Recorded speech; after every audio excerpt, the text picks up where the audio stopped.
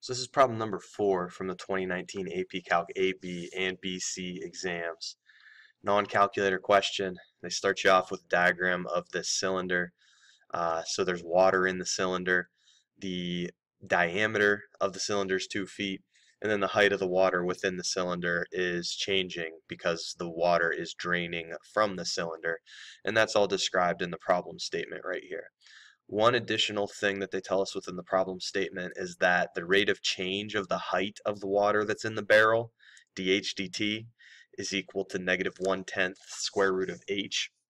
Give us some units as well. H is measured in feet, times being measured in seconds. They're nice enough to provide us with the volume formula for the cylinder right here. And then in part A, they ask us to find the rate of change of the volume of water in the barrel with respect to time when the height of the water is 4 feet. And then they want us to toss on some units of measure to that. So the question really is, what is dV dt evaluated at h equals 4, right? We want the rate of change of volume, or the derivative of volume, with respect to time at the moment in time when h is equal to 4 feet. So in order to generate a dV dt, we can take the derivative of both sides of this volume formula with respect to time. So the derivative on the left-hand side is going to give us dV dt right away. Now you'll notice on the right-hand side here, what I did is I did not take the derivative with this dependent on r. Reason why, and there are variations of these related rates problems that require for you to use product rules. This is not one of them. The radius of the water in the cylinder does not change as the water drains. So since the radius is constant, and you have to be careful and not accidentally use the diameter for the radius, but since the radius is constant, you can go ahead and you can toss that radius value in, 1, square it, and you don't have to worry about r and dr dt floating around throughout the problem. If you did do the problem that way, you'd eventually at some point have to have the light bulb go off and realize, hey, dr dt is 0, so I'm going to put 0 in place of dr dt, and half of that product rule that you would have used is going to drop off at that point. But a little easier to do what I've done here.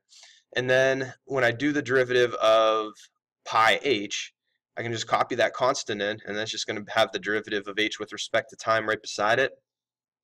They tell us what dH dt is. Now they don't give it to us as a number, it's dependent on h, but I can replace dH dt with -1/10 square root of h, and then if I want to evaluate that at 4, I go ahead and I toss 4 in place of h, and this would receive full credit as long as you attached units to it. I did simplify it a little bit. And then if you want to analyze what the units are, I'm going to go back to this line right here where I have the derivative notation. So this right here is from the radius, and it's really the radius squared, right? So this 1 right here has units of feet squared. And then if you think about what we have right here, dH dt is going to have units of feet per second, since h is being measured in feet and time is being measured in seconds. And since it's dH dt, it's the rate of change of height with respect to time. So what I'm looking at right here, now the 1 disappeared because I didn't have to continue to show that as the coefficient the whole way through. But what I have out in front of this quantity right here is 1 times pi, which has units of feet squared, times something that has units of feet per second. So if you multiply those together, you're looking at cubic feet per second. You didn't have to analyze the units in that much detail. You can just kind of assume that since all the units matched up for r and h and time, that this was going to be the appropriate set of units for dV dt.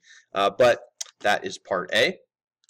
In part B, they say when the height of the water is 3 feet, is the rate of change of the height with respect to time increasing or decreasing? So they're asking us about the rate of change of a rate of change. Well, a derivative is a rate of change, and the second derivative represents the rate of change of that rate of change. So this is the rate of change of height. If we're asked about the rate of change of the rate of change of height, we're going to have to analyze the second derivative of h with respect to t. So I took the derivative of both sides of this with respect to t. So I get my second derivative of h with respect to time on the left, immediately after taking the derivative of the left side of dH dt. Now on the right hand side, You do have to be careful here because it's easy to just use a power rule on this, multiply this coefficient by that exponent, which is going to become negative 1/20th, subtract 1 from the exponent, and just leave your derivative like this.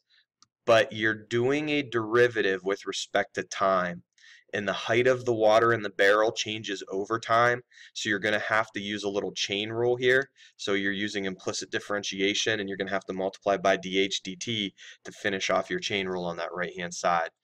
You know what dH dt is, so if you replace dH dt with negative 1/10 square root of h, this is actually kind of nice because the root h that's in this denominator essentially because of the negative exponent and the root h that sneaks in place of dH dt, those are going to end up canceling.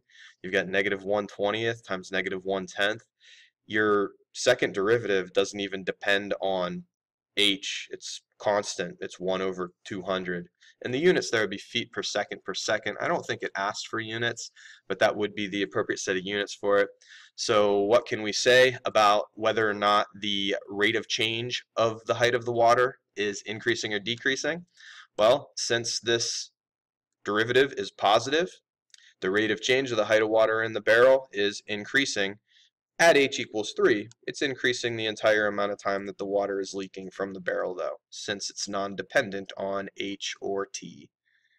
Last part of this tells us that at time 0, the height of the water is 5 feet. It says to use separation of variables to find an expression for h in terms of t. So we're basically solving a differential equation here. So if I separate my variables, I'm going to be able to get this square root of h over with the dh by dividing by it, and I'm going to be able to get the dt over to the right-hand side by multiplying by it.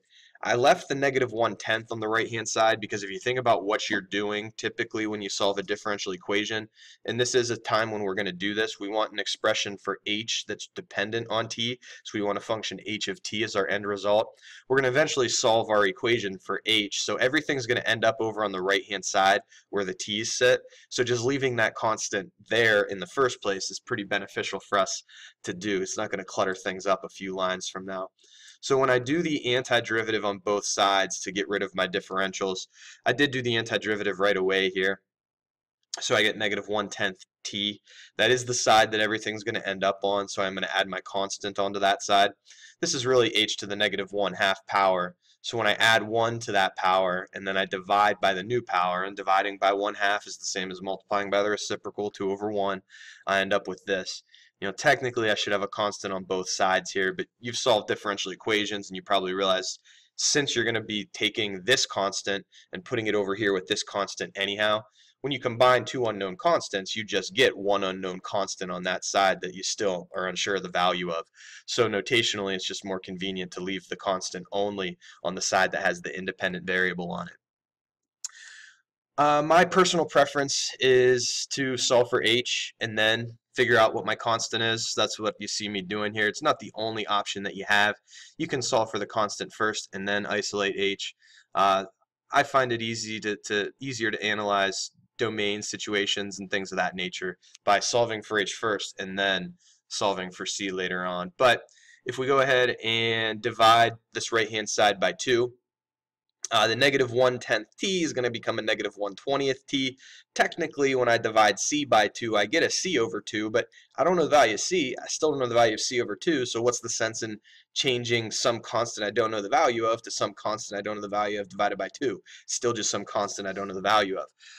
And at that point, I just have to get rid of the exponent or the root on h, so I'll square both sides.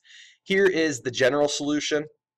If I want the specific solution, I can go ahead and apply the condition they give us, which is at time 0, the height is 5. So 5 goes in for h, 0 goes in for t. So inside this set of parentheses, really all I have is a c. So 5 is equal to c squared, therefore c is going to equal the square root of 5. And here's my function for h of t.